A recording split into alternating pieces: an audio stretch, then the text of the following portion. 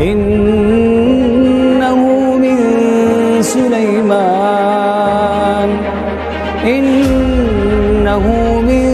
Sulaiman wa innahu bismillahirrahmanirrahim.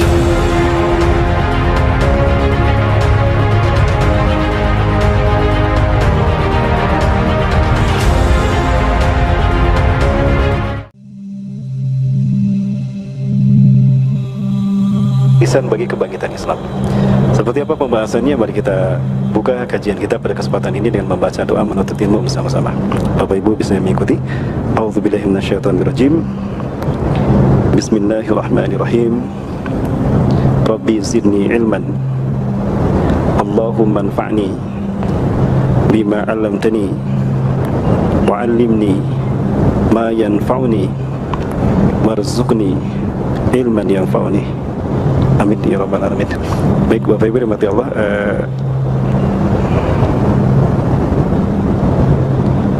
kalau kita buka surat Al-Baqarah dan kita kaji dari awal sampai akhir, kita akan mendapati satu bangsa yang paling banyak disebut Allah di dalam surat itu. Ya, dan bangsa ini disebut dengan dua kata, Bani Israel. Bangsa ini paling banyak disebut oleh Allah Subhanahu wa taala, apakah karena kebaikannya atau karena keburukannya? Ya, kelihatannya justru karena banyak keburukannya. Maka dibukakan karakter mereka di dalam Al-Quran. Mulai dari mereka menyalahi janji mereka kepada Allah, kemudian mereka mengkhianati Nabi mereka, tidak mengikuti Nabi Musa, kemudian mulai dari mereka menyembah patung anak sapi, dan juga mereka membunuh para Nabi dan Rasul, dan juga mereka mengarang cerita pembunuhan yang mereka lakukan sendiri, sehingga turun surat Al-Baqarah itu sendiri. Nanti kita kisah buruk yang ada pada mereka, sehingga mereka yang tadinya reputasinya Allah tinggikan, ini fadautukum alal alamin, kemudian dijatuhkan oleh Allah menjadi hina. Ya, nauzubillahi min dzalik. Nah, di antara karakter yang kemudian dibahas di dalam Al-Quran adalah ketidakriduan mereka kepada umat Islam apabila mereka umat Islam hidup dalam keadaan Islam. Apabila orang-orang beriman hidup menurut syariat Islam, maka ini menjadi salah satu bagian yang tidak boleh kita lupakan dari bagaimana mereka mewujudkan kebencian mereka, ketidakriduan mereka kepada umat Islam. Salah satunya adalah dengan memerangi saudara-saudara kita di Palestina. Bapak Ibu rahmati Allah, 2 hari yang lalu saya di WA sama seseorang di Jakarta yang seminggu sebelumnya saya bertemu dengan beliau, menyampaikan berita dari Bang Onim, Abdullah Onim, ya, salah satu koresponden kita yang berada di Gaza. Beliau sudah menjadi orang Gaza dari Indonesia Timur.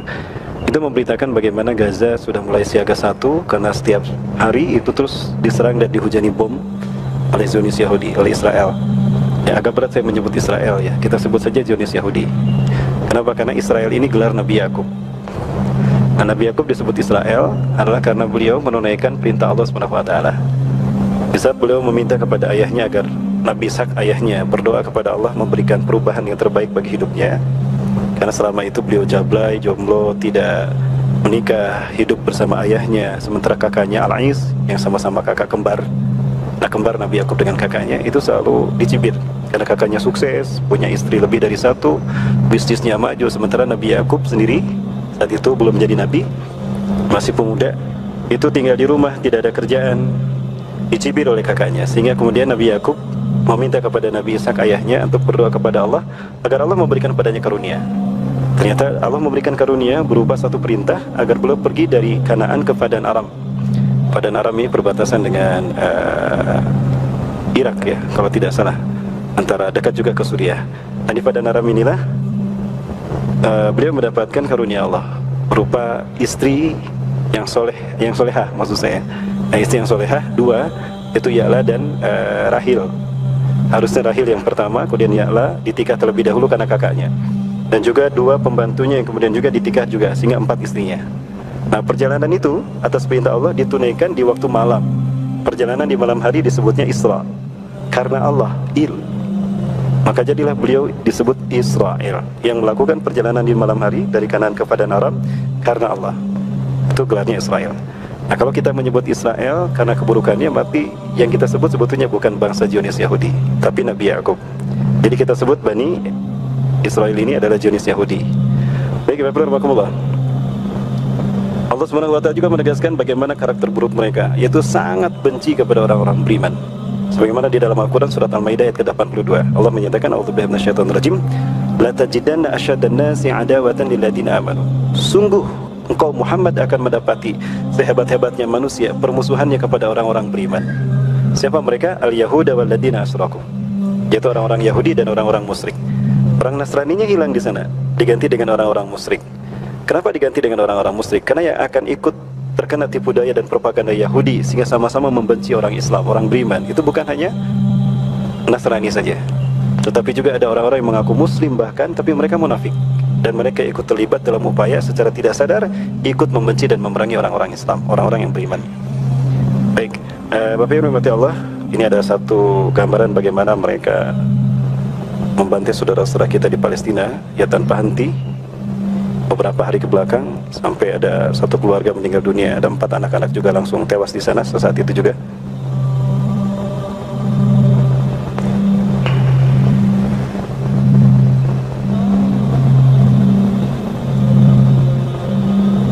Ini data memang 2014, namun ini salah satu bagian dari data bagaimana mereka begitu kejam membantai saudara-saudara kita di Palestina.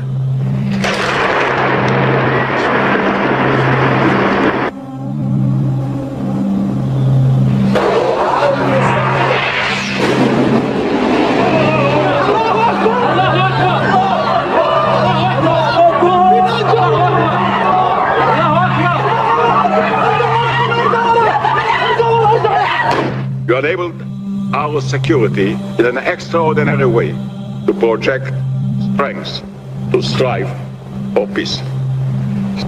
Salah satu bukti kekejaman mereka membantai kaum muslimin Gaza. Ini ada korbannya, seorang bayi terkubur hidup-hidup di dalam rumahnya sendiri.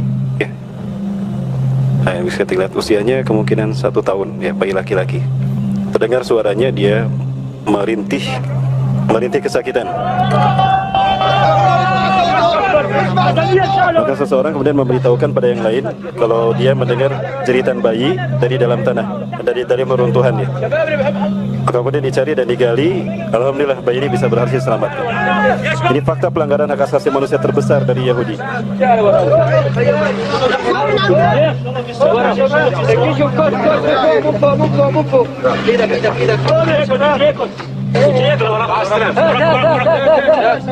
ولا بعيد لا بعيد وكل الله وكل Baik, kita percepat ya.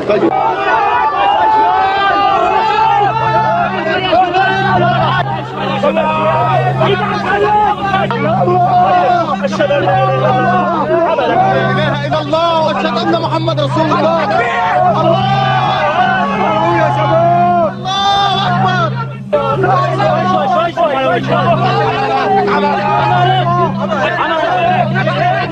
موسى جوك بعد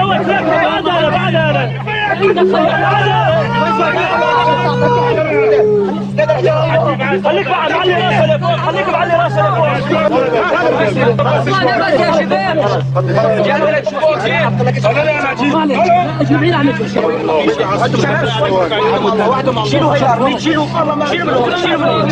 شيلوا Ya, akhirnya tidak bisa langsung ditarik karena tubuhnya masih terjepit oleh bebatuan ya. Khawatir ada tulang yang patah sehingga akan menyakitkan dan menjadikannya cacat ya.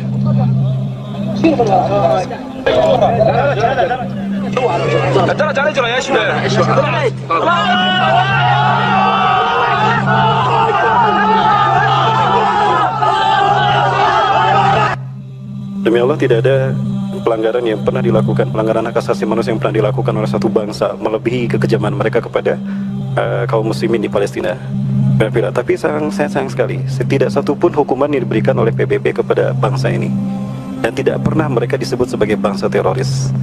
Justru anehnya, situasi dibalik, sistem mereka ciptakan untuk seolah-olah melindungi mereka, sehingga kaum muslimin yang ingin membela bahkan justru dibalik disebut teroris. Ya, kita lihat bagaimana perlakuan mereka kepada Erdogan ketika dia berani memperjuangkan hak kaum muslimin Palestina. Justru Erdogan yang disebut teroris dan sebagainya. Nah, ini wafilah kita berada dalam hidup sistem dajjal merajalela. Kebaikan dianggap sebagai keburukan, kebenaran didustakan. Orang yang jujur dianggap berbohong, berdusta, dan para pendusta dibenarkan. Dan sayang sekali, yang terkena oleh propaganda ini bukan orang-orang yang tidak paham agama, justru orang-orang yang mengaku paham agama. Kelompok yang mengaku dia paham agama justru ikut balik terkena oleh propaganda mereka. Ya, dan sayang sekali mereka menggunakan Al-Quran dan Sunnah untuk menghadapinya. Nah, ini Bapak Ibu betapa dahsyatnya sistem dajjal ada pada kehidupan kita kali ini. Sejak 1948 mereka berdiri di tanah kaum muslimin Palestina, teramat banyak perbuatan yang mereka lakukan, kezaliman yang mereka lakukan. Sebetulnya siapa mereka sehingga mereka berani melakukan itu? Ya, saya menolak lupa Bapak Ibu apa yang dikemukakan oleh beberapa ulama kita di dalam buku yang membongkar tentang kejahatan mereka di dunia. Dan ini dikaitkan dengan propaganda dajjal sebagai makhluk penebar fitnah terburuk di muka bumi. Rasulullah SAW pernah menyebutkan di dalam salah satu hadisnya buat Imam Ahmad, wa anna dajjal a'waru mamsuhul aini baina ainaihi maktubun kafirun yaqra'uhu kullu mu'minin katibin wa ghairu katibin. Ya, bahwasanya dajjal itu a'warun, pecak sebelah mata kanannya. Jadi bukan buta ya Wafilah. Kalau di sini diartikan beberapa hadis itu mengartikan hadis ini diartikan dalam beberapa kitab buta. Sebutannya bukan hanya buta. Ya, a'war di sini bukan a'ma. Kalau buta itu sebutannya a'ma. Kalau a'war di sini adalah dia cacat matanya, rusak karena tertusuk oleh pedangnya Herodes, Pontius Pilatus. Herodes Raja Romawi.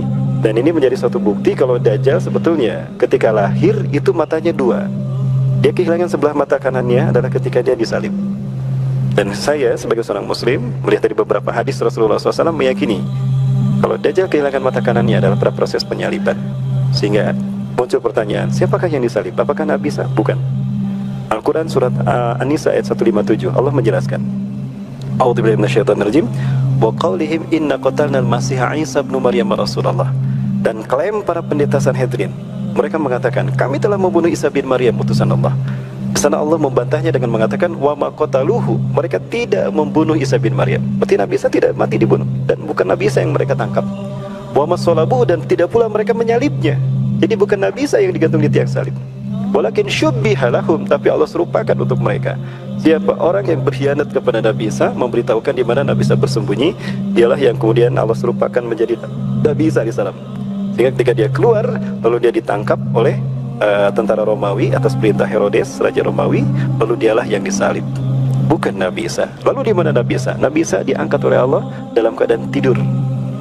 Surat Ali Imran ayat ke-55. A'udzubillahi minasyaitonirrajim. Bismillahirrahmanirrahim. Ya Isa inni mutawaffika. Dan ingatlah ketika Allah berfirman, hai Isa inni mutawaffika, sesungguhnya aku akan menidurkan kau. Sayang sekali banyak terjemahan Quran mengatakan mutawaffika itu diartikan aku akan menyampaikan kau pada akhir ajalmu. Ya, pemahaman itu melahirkan satu keyakinan bahwa Nabi Isa itu sudah wafat, sudah mati, padahal tidak. Coba kita lihat arti kata wafat di dalam Al-Quran. Ternyata wafat ini kata yang mushtarakah, banyak arti. Ya, wafat ini juga ternyata digunakan Allah untuk menyebutkan kata tidur. Surat Al-An'am ayat ke-60. A'udzubillahi minasyaitonirrajim. Wa huwa alladzi yatawaffakum bil-lail wa ya'lamu ma jarahtum fin-nahar. Dan dialah Allah yang telah menidurkan kamu di waktu malam, dan Allah Maha mengetahui apa yang kamu lakukan di siang hari. Nah, kalimat wafat di sana yatawaffakum ternyata diartikan tidur dimaksudkan tidur oleh Allah. Nah, berarti Nabi Isa ketika ini mutawaffika dikatakan begitu oleh Allah, itu ditidurkan. Wa rafuka ilayya, dan aku akan mengangkatmu ke sisiku, diangkat ke sisi Allah dalam keadaan tidur. Dan itu dengan fisiknya. Ya, hal ini terbukti ketika Yudas Iskariot, tanda petik orang yang tadi berkhianat, dan dia sebetulnya Samiri di zaman Nabi Musa, sosok yang kemudian saya yakini dajjal. Dialah yang berkhianat memberitahukan di mana Nabi Isa bersembunyi, dan dialah yang Allah serupakan menjadi Isa bin Maryam. Maka ketika dia keluar, dia ditangkap dan dialah yang disalib. Ketika dia disalib, ditidurkan, dia melihat Nabi Isa diangkat ke langit. Maka di situ dia berseru dengan lantang, memanggil Nabi Isa, Eli Eli lama sabakhtani, Tuhanku Tuhanku kenapa kau tinggalkan aku. Ini ada di dalam Bible. Nah, pertanyaannya adalah, kok bisa Yudas melihat Nabi Isa diangkat ke langit? Berarti Nabi Isa diangkat dengan fisiknya, bukan hanya ruhnya saja, dalam keadaan tidur, ditempatkan di sisi Allah. Tapi Ustaz, masa bisa tidur 2000 tahun? Ya, 2000 tahun hitungan kita di dunia. Di sisi Allah, tidak 2000 tahun. Bukankah Allah menyatakan, wa kana miqdaru yaumihi ka'alfa sanatin mimma ta'udun? Dan adalah satu hari di sisi Allah 1000 tahun yang kalian hitung di dunia. Di dunia 2019 Masehi, di sisi Allah baru 2 hari. Nah, apakah berubah Nabi Isa tidur di sisi Allah selama 2 hari? Ya, jangan batasi kekuasaan Allah dengan kelemahan nalar kita. Kebenaran kita yang kita kemukakan itu sifatnya nisbi, tidak mutlak, tapi kebenaran di sisi Allah itu mutlak. Ya, adakah logika kita memahami bagaimana Allah menidurkan Ashabul Kahfi tidur 309 tahun dalam keadaan tidak berubah, dalam keadaan sudah tetap muda, tidak berubah rambut mereka, tubuh mereka 309 tahun. Nah, ini kekuasaan Allah yang mungkin akal kita tidak bisa memahaminya. Baik, kembali ke sini Bapak Ibu dan Allah. Nah, kalimat awar di sini adalah terkait dengan hilangnya mata kanan Yudas Iskariot ketika dia diarak ke Bukit Golgota. Herodes memegang pedang di tangan kanannya, Old Testament di tangan kirinya. Nah, tusukan pedang yang ditusukkan Herodes ke tubuh Yudas menusuk mata kanan Yudas Iskariot. Di saat itulah dia kehilangan mata kanannya. Inilah yang saya pahami dari hadis Rasulullah SAW. Ya, ma baina khalqi adama ila qiyamis-sa'ah fitnatun a'zamu minad dajjal. Tidak ada satu fitnah yang lebih besar sejak Allah menciptakan Adam sampai hari kiamat nanti lebih dahsyat dari fitnah dajjal. Walam yab'asillahu nabiyyan illa hadzara ummatahu anid dajjal aw ad-dajjal. Dan tidaklah seorang nabi diutus oleh Allah melainkan mereka memperingatkan kaumnya tentang bahaya fitnah dajjal. Wal yaum, dalam lanjutan hadis ini, kalau panjangnya kita lihat, panjang hadis ini, Rasulullah SAW mengatakan, wal yaum sa'aqulu lakum ma lam yaqulu min qabl. Hari ini akan aku katakan sesuatu yang belum pernah mereka katakan. Jadi ada satu berita terkait dajjal yang cuma Rasulullah menyebutkannya. Para nabi sejak Nabi Adam sampai Nabi Isa tidak menyebutkannya. Apa yang tidak disebutkan oleh para nabi dari Nabi Adam sampai Nabi Isa dan hanya Rasulullah SAW? Nah ini, wa anna dajjal a'waru ainu. Innahu a'war wallahu laisa bi'awar. Dan dia adalah pecak mata kanannya dan Allah tidak pecak. Dia pecak mata kanannya dan Allah tidak pecak. Dia bikin sejajar. Artinya ketika dia datang mengaku Allah, kelihatan pecak mata sebelah kanannya, itu berarti dajjal. Kenapa cuma Rasulullah yang menyebutkannya? Karena peristiwa ini terjadi setelah Nabi Isa diangkat ke langit. Nabi Isa sendiri tidak tahu, kalau tidak menyaksikan kalau Yudas ini kehilangan mata kanannya, dan dialah yang menggantikan tempat kedudukannya di tiang salib. Nah, ini dibongkar dan diketahui oleh Barnabas, pengikut Nabi Isa yang setia, dan dialah yang menuliskan Injil Barnabas, yang kemudian ditulis kembali oleh Ashabul Kahfi di masa berikutnya. Oleh Maximilianus, pimpinan Ashabul Kahfi, dia menuliskan kembali Injil Barnabas yang dia dapatkan sehingga bisa bertahan sampai hari ini. Itu yang saya baca, Bapak Ibu, petikannya terkait dengan Injil Barnabas ini. Di sana ada kata-kata Nabi SAW, kelak di antara kalian ada orang yang berkhianat kepadaku dan dia menggantikan tempat kedudukanku. Barnabas paham, berkhianat siapa? Yudas, memberitahukan kepada Raja Herodes dan tentara Romawi di mana Nabi Isa bersembunyi. Dia menggantikan tempat kedudukan Nabi Isa di tiang salib. Jadi bukan Nabi Isa di salib. Ini menguatkan apa yang kita pahami dari ayat tadi, surat An-Nisa ayat 157. Wa ma qataluhu wa ma salabuhu walakin subbiha lahum.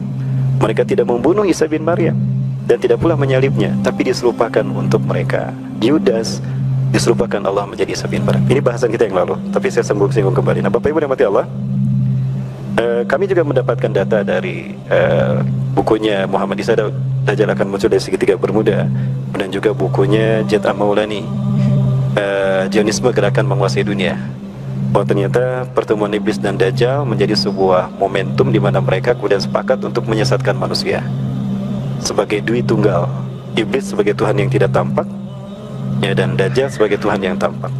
Salah satu rekayasa yang akan mereka lakukan adalah memperbudak bangsa Yahudi sebagai bangsa pilihan mereka. Ini dibahas tuntas oleh Muhammad Isa di dalam bukunya.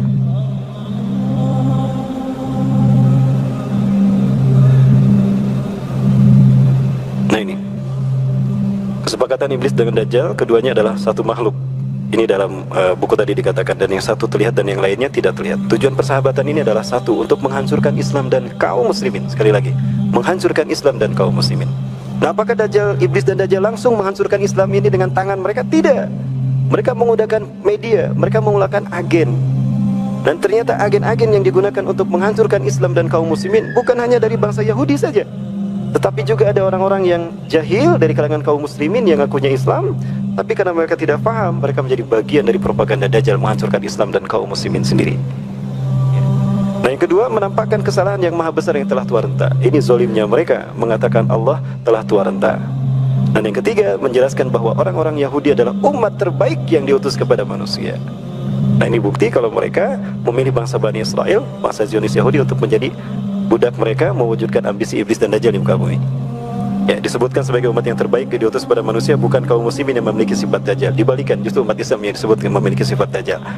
Ya, ini makhluk. Dan siapakah bangsa Yahudi yang dimaksudkan oleh iblis dan dajjal ini? Ada banyak klan-klan Yahudi di dunia. Bahkan ada klan Yahudi yang berkulit hitam, ya, berkulitkan hitam di Afrika, dan mereka dianggap sebagai kasta yang terendah. Namun dari sebanyak itu ada dua klan yang besar yang berada di Palestina. Klan yang pertama adalah Sephardim. Nah, bangsa Yahudi ini adalah bangsa yang mengklaim dirinya masih memegang Taurat yang dulu dipertahankan oleh putra Nabi Sulaiman. Ya, Rahbaam kalau tidak salah namanya. Itu berada di utara, di Judah.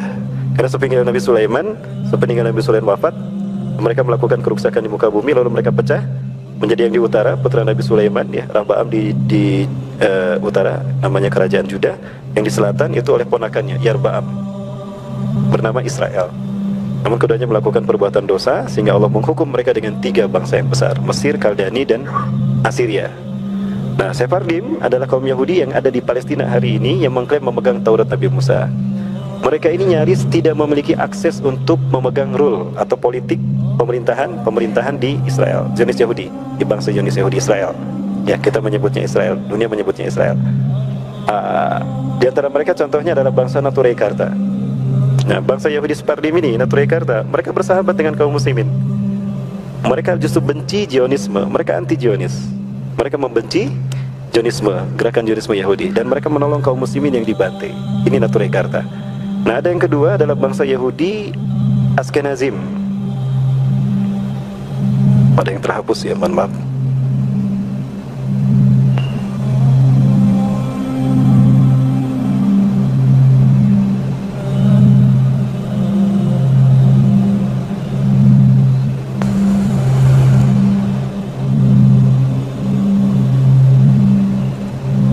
Yang kedua adalah bangsa Yahudi Askenazim. Nah, bangsa Yahudi Askenazim ini adalah bangsa yang berasal dari keturunan pagan Khazar, atau kita menyebutnya Khazaria. Ya, sebetulnya ada mereka ini, namun dihapus nama Khazar ini di dalam peta dunia dengan Laut Kaspia, dengan nama Kaspia, sehingga mereka hilang jejaknya. Padahal mereka inilah yang kemudian menghambakan diri kepada iblis dan dajjal. Mereka lah yang beragama Kabalah, mereka lah yang menguasai pemerintahan Israel hari ini, ya, Zionis Yahudi hari ini. Dan mereka lah yang menebar petaka di tanah Palestina, dan mereka mempersiapkan kerajaan Dajjal di tanah Palestina. Ini yang mereka lakukan, Bapak Ibu. Ini mati Allah. Ya, dan mereka adalah bangsa rasialis. Ya, mereka menganggap bahwa bangsa mereka lebih daripada bangsa yang lain. Dan sebaliknya, selain bangsa Yahudi adalah the slaves, ya, budak, sehingga membunuh mereka itu berpahala, tidak menjadi masalah. Maka kita lihat bagaimana mereka begitu bangga ketika membantai saudara-saudara kita di Palestina, atau membunuh orang selain Yahudi. Itu adalah kebanggaan bagi mereka. Nah, hal inilah yang menjadikan keburukan mereka sehingga Allah menghukum mereka. Bangsa ini kemudian mengklaim dirinya sebagai bangsa Yahudi Talmudian.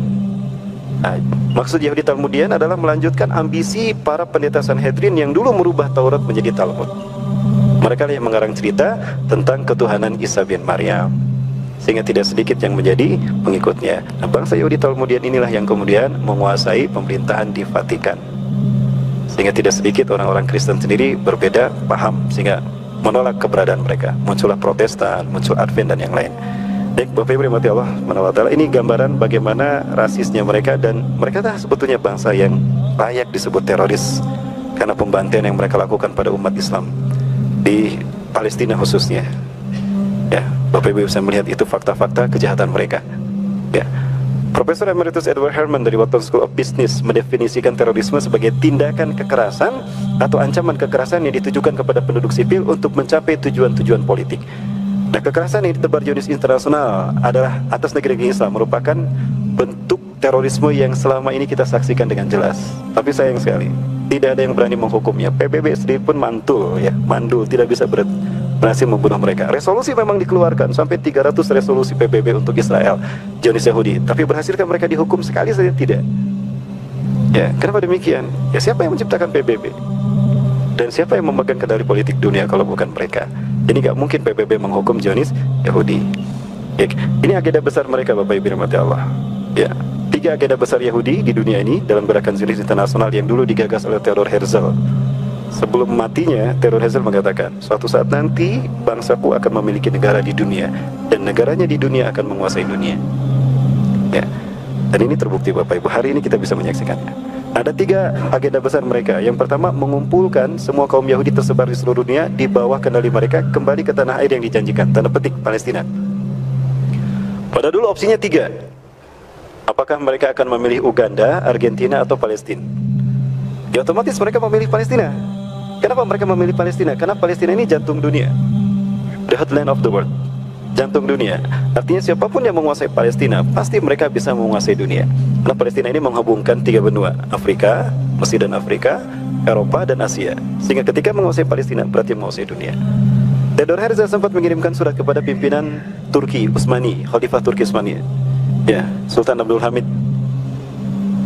Dalam suratnya dia mengatakan, Anda menguasai 2/3 dunia. Yang aku minta, yang kami minta hanya satu saja, ke satu negara saja dari negara dunia yang Anda kuasai. Tolong beri kami Palestina. Anda tahu kami bangsa yang tidak punya tanah air. Tapi apa jawaban Sultan Abdul Hamid? Demi Allah, Palestina bukan milik Turki, dan Palestina bukan milik orang Palestina, tapi Palestina milik Muslim dunia. Sejengkal pun tanah Palestina tidak akan aku berikan pada kalian, sekalipun kami harus menjaga-jaganya hanya dengan harta, dengan darah, bahkan dengan nyawa kami. Hal ini yang membuat mereka marah kepada Sultan Abdul Hamid. Maka dibuatlah skenario perang antara Turki dan Yunani untuk menjatuhkan Abdul Hamid dan mengangkat sosok boneka yang mereka ciptakan, Mustafa Kemal Pasha, yang kemudian dia diangkat citranya menjadi Bapak Turki Atatürk. Dia naik, khilafah dijatuhkan, Abdul Hamid dihukum mati, digantilah khilafah Turki menjadi Republik Turki yang sekuler dengan raja pertama boneka mereka, Mustafa Kemal Pasha, yang diberi gelar Atatürk, Bapak Turki. Ya, Bapak Ibu bisa melihat bagaimana sejarah kematian Mustafa Kemal. Mengerikan sekali. Bumi tidak menerima jasadnya sampai hari ini.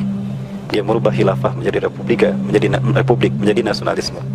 Baik, kembali kepada 3 program besar Yahudi. Yang kedua, yang pertama, kembalinya mereka berhasil ke Palestina, ke tanah yang memang dulu Allah janjikan, kemudian Allah cabut janji tadi, tidak berlaku karena mereka melanggar perintah Allah, ya, melalui resolusi Abdul Balfour, Menteri Luar Negeri Inggris, yang mengeluarkan deklarasinya pada tahun 1917, memberikan izin kepada Yahudi seluruh dunia untuk hijrah ke Palestina. Sejak resolusi ini dikeluarkan, setiap bulan 2000 Yahudi datang ke Palestina. Maka terjadilah perebutan kekuasaan wilayah, okupasi, yang mempertahankan rumahnya, tanahnya dibantai. Sabra Satila, saksi di mana Zionis Yahudi melakukan pembantaian 3 hari 3.600 dibantai di Sabra Satila. Itu pembantaian pertama yang mengerikan dilakukan Yahudi kepada kaum muslimin Palestina. Nah, yang kedua, setelah mereka berhasil menguasai Palestina, mereka mendirikan negara Israel, tanda petik Israel atau Zionis Yahudi di tanah Palestina. Dan ini berhasil mereka lakukan 14 Mei 1948 atau di tahun 1367 Hijriah. Dan yang ketiga, setelah berdirinya negara Yahudi, mereka menanamkan hegemoni terhadap dunia dalam frame the New World Order.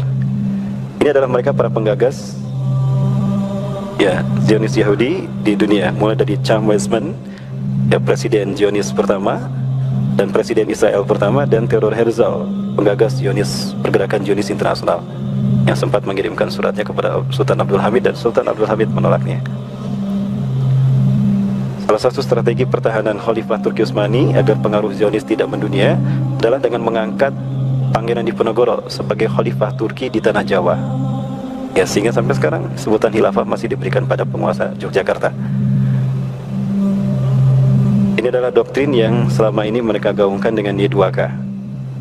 Ya, The Jericho Project, sebuah doktrin yang meyakini bahwa Zionis Yahudi meyakini bahwa Masehi ini akan berlangsung 3000 tahun saja. 3000 tahun mereka bagi menjadi 3 milenium. Milenium ketiga mereka namakan Y2K.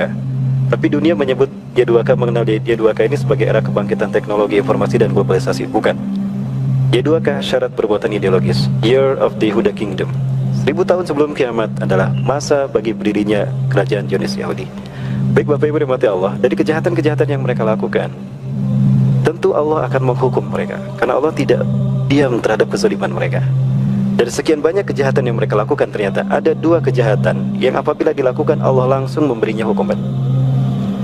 Ya, hal ini sebagaimana dibahas di dalam Al-Quran surat Al-Isra ayat yang ke-4 sampai ayat ke-8 dan 104.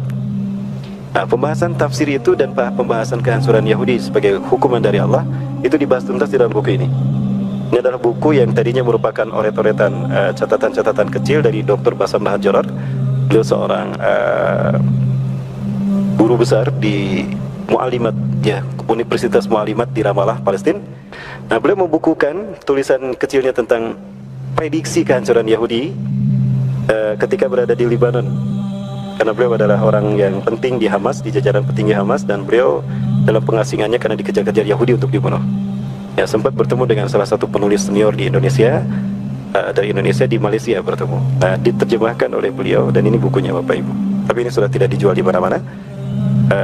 Di sini ditulis judulnya Kehancuran Israel di tahun 2022 berdasarkan Al-Quran dan analisa matematis. Sebetulnya ini pernah saya bahas ya Bapak Ibu, tapi saya ingatkan kembali kepada Bapak Ibu. Oh ya, ini. Ya. Di buku ini memang tidak disebutkan, tapi saya satukan dari beberapa buku yang saya baca. Ini adalah langkah-langkah mereka, langkah strategis mereka untuk mewujudkan the New World Order yang tadi kita kenal dengan sebutan Y2K. Ya, langkah-langkahnya adalah menciptakan pemerintahan tunggal dunia. Artinya, negara-negara di seluruh dunia harus menjadi kaki tangan mereka, shadow government mereka. Sehingga agenda-agenda seluruh dunia itu harus sejalan dengan agenda Yahudi. Berbarengan atau bertentangan, berseberangan dengan agenda mereka, hancur tuh negara. Lihat Tunisia, lihat Libya, lihat Mesir, lihat Irak, lihat Yaman, lihat Lebanon. Semuanya sudah mereka kuasai. Ya. Baik, dan Palestina menjadi tempat yang menjadi pilihan mereka untuk mewujudkan ambisi mereka. Tujuannya apa sebetulnya? Ending goal setting mereka. Mereka ingin menguasai Masjidil Aqsa. Ya, dan ini adalah kiblat kita yang pertama. Masjidil Aqsa ini akan mereka rebut kembali.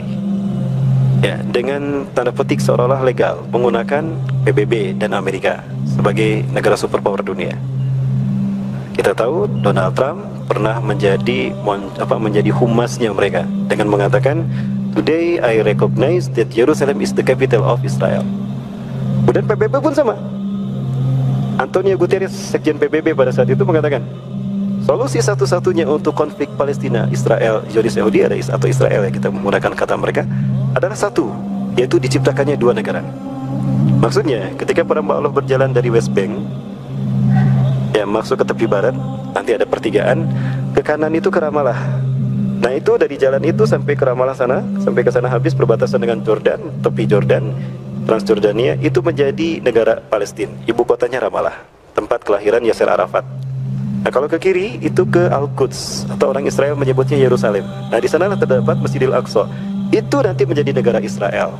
Dan Israel akan menjadikan Al-Quds atau Yerusalem sebagai ibu kotanya. Di mana kiblat kita yang pertama ini akan mereka hancurkan dan akan mereka ganti dengan sinagoga, ya, atau menjadi Bait Solomon. Dan inilah istana yang akan mereka bangun untuk Tuhan yang mereka tunggu-tunggu. Tapi alhamdulillah sampai sekarang mereka belum berhasil. Dan kalau ini berhasil, agenda mereka adalah menguasai dunia. Ketika Al-Aqsa mereka kuasai dan mereka hancurkan, dan Bait Solomon yang mereka bangun, berarti sempurnalah makar iblis dan dajjal. Seolah-olah mereka menang dari risalah para nabi dan rasul. Ini demi Allah tidak akan terjadi. Ya, baik. Apakah betul Zionis Yahudi akan hancur 2022? Hanya Allah yang Maha tahu. Ini saya ulas kembali Bapak Ibu, mudah-mudahan ini menjadi satu bekal buat kita bagaimana kita memahami sepak terjang Yahudi di Palestina. Bapak Ibu rahmati Allah, dalam Quran surat Al-Isra ayat keempat, Allah menyatakan, A'udzubillahi minasyaitonirrajim, wa qadaina ila bani Israila fil kitabi la tufsiduna fil ardi marratain wa la ta'luna 'uluwan kabira. Ya, dan sungguh kami telah menetapkan qada. Jadi bukan takdir. Ya, Allah tidak pernah kejam dengan takdirnya kepada makhluk. Nah, maka yang digunakan adalah kalimat qada. Apa bedanya qada dengan takdir, dengan qadar? Qada adalah keputusan yang Allah putuskan, yang Allah tetapkan ketika makhluk menjalani takdir. Yahudi menjalani takdirnya melakukan kerusakan di muka bumi, maka Allah putuskan untuk dihukum. Nah, ini hukuman Allah. Wa qadaina ila bani Israila fil kitabi la tufsiduna fil ardi marratain wa la ta'luna 'uluwan kabira. Dan kami telah menetapkan kepada Bani Israel di dalam kitab Taurat bahwa mereka akan melakukan kerusakan mereka 2 kali di muka bumi. Padahal banyak kerusakan yang mereka lakukan, tapi hanya 2 yang Allah pandang sebagai kerusakan besar, yang setiap kerusakan yang mereka lakukan ada 2 hukuman. Ada 1 hukuman bagi setiap kerusakan. 2 kerusakan, 2 hukuman. Wala ta'luna 'uluwan kabira, dan sungguh mereka akan menyombongkan dengan kesombongan yang besar. Kita sudah tahu bagaimana kesombongan mereka sepanjang sejarah mereka, roadmap ke Al-Aqsa, Yerusalem. Nah, ayat yang kelima, fa idza jawadu lahuma ba'asna 'alaikum ibadan lana.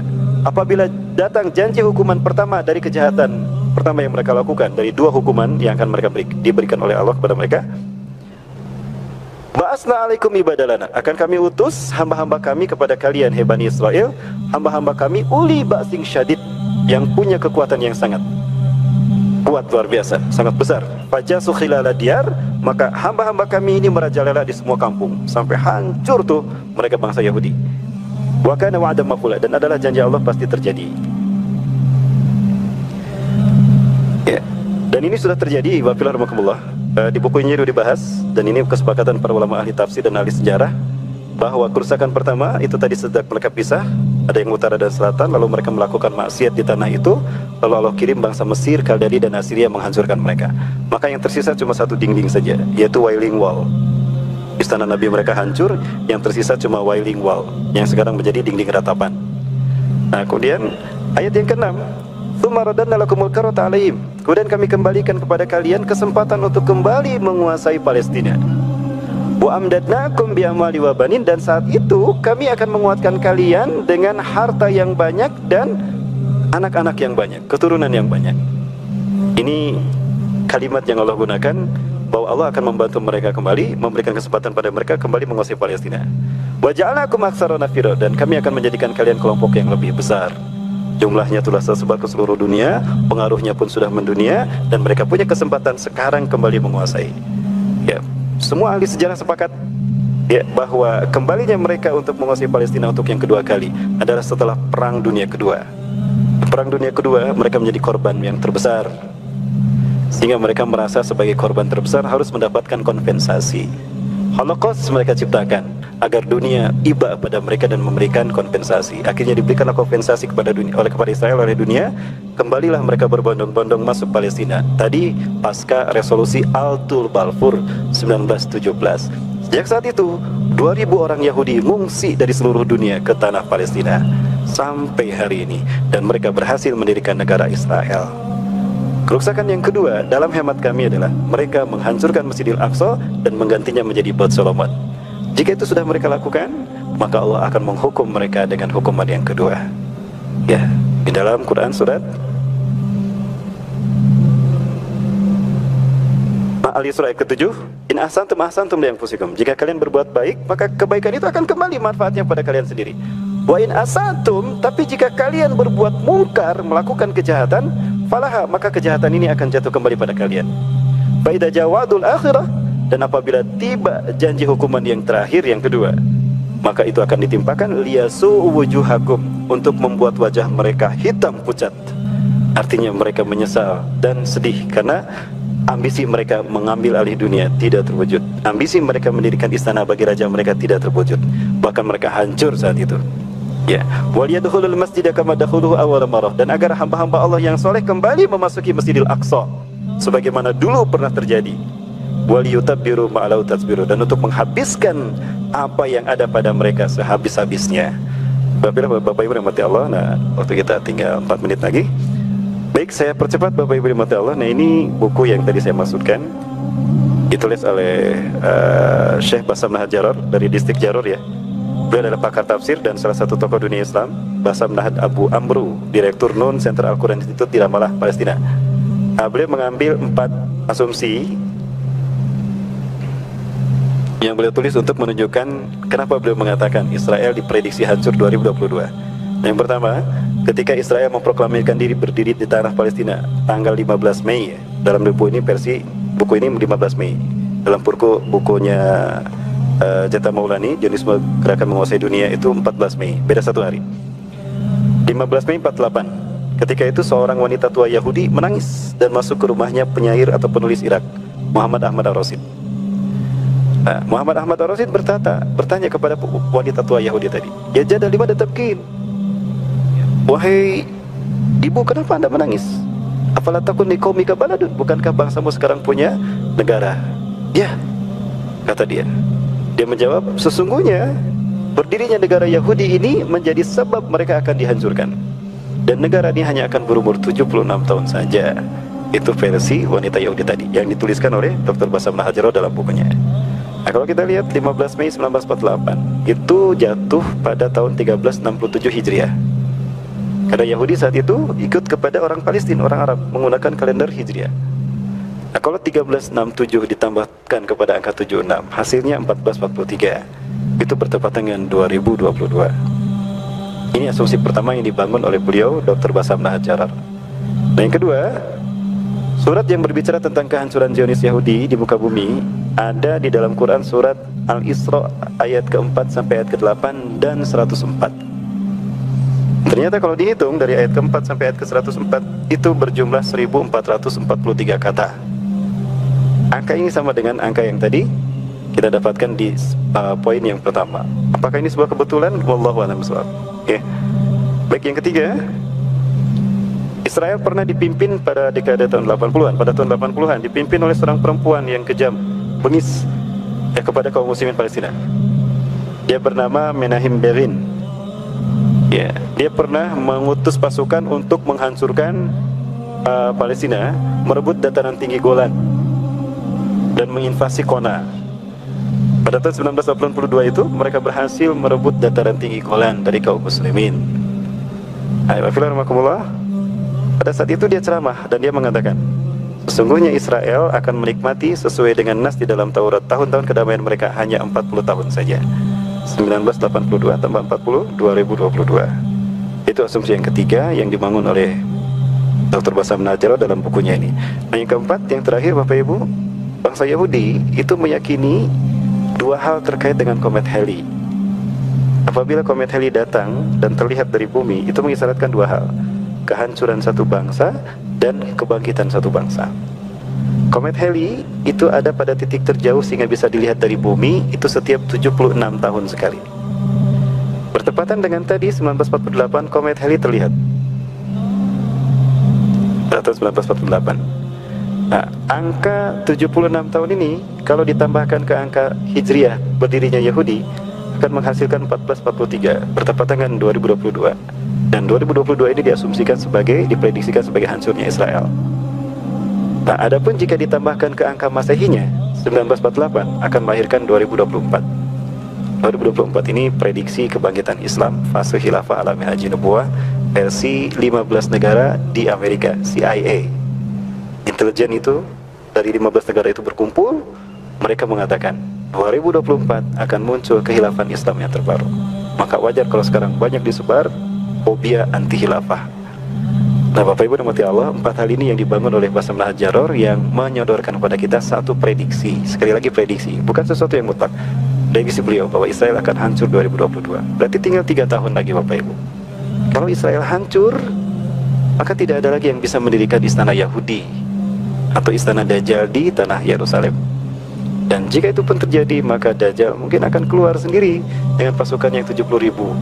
Karena bangsa yang mereka bangun untuk mendirikan singgasananya tidak berhasil, hancur diperangi oleh umat Islam, maka dia sendiri yang keluar. Bukankah Rasul pernah mengatakan, saya tidak Dajjal wa yatabi'una sabuna alaf al-yahud min wadi isfahan ala jabhatil faras. Dajjal akan datang pada kalian diikuti oleh 70.000 orang Yahudi Isfahan, Iran, menggunakan jubah Persia. Di saat itulah mereka akan bertemu dengan pasukan Imam Mahdi di Aleppo, Suriah, dan di saat itulah Nabi bisa turun dan mendarat di Menara Putih Masjid Umawi Aleppo, Suriah. Dapat kita bayangkan peristiwa besar apa yang akan terjadi ketika itu memang benar-benar terjadi di masa kita. Bapak Ibu rahmati Allah, ini hanya ulasan saja, mengingatkan kembali, reminder sebagai tribut kita kepada saudara-saudara kita yang dibantai di Gaza oleh Zionis Yahudi. Ya, kita lihat apa yang akan Allah takdirkan kepada bangsa pembunuh Palestina. Mudah-mudahan Allah menimpakan azab dan hukuman kepada mereka, dan Allah memberikan kesempatan bagi kita untuk menyaksikan hukuman tadi, sehingga kita betul-betul merasakan bagaimana Palestina merdeka di tanah mereka sendiri. Amin, amin ya rabbal alamin. Baik, barangkali itu Bapak Ibu yang dapat saya sampaikan, lebih dan kurangnya mohon maaf. Yang benar dari Allah, yang salah kulipan saya pribadi dan saya istighfar, astagfirullahaladzim. Ditutup dengan doa, Rabbana salamna anfusana wa ilam tagfir lana wa tarhamna lanakunanna minal khasirin. Rabbana amana bima anzalta wa taba'na rasul faktubna ma'asyahidin faktubna ma'asyahidin. Allahumma salimna wal muslimin wa'afina wal muslimin wa qina wal muslimina min syarri masaibi dunya waddin. Allahumma anjil mustad'afina minal muslimina fi Palestin اللهم أنزل مستضعفين من المسلمين في سوريا وفي غزة وفي كل بلدان المسلمين عامة.